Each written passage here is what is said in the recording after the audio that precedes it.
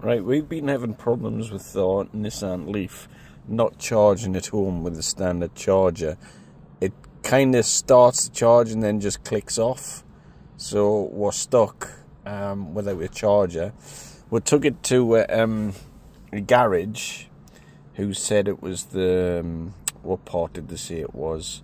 The charging unit, I think, located, which was about 1,600 quid. Well, that's worth more than the car is actually worth.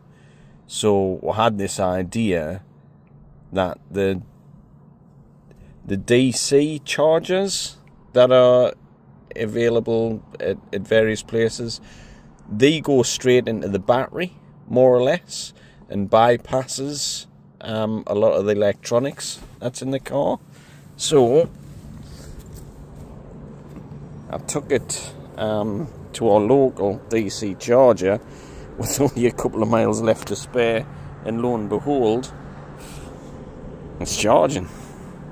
So if anybody has the same problem, then try a DC charger, and that should bypass a lot of the charging from the AC side of stuff, and it might get you out of a sticky situation. And in all fairness, there's a charging station around the corner from us, so I'm not even going to buy the part. I'll just take it around once a week and get it charged up for a few pence.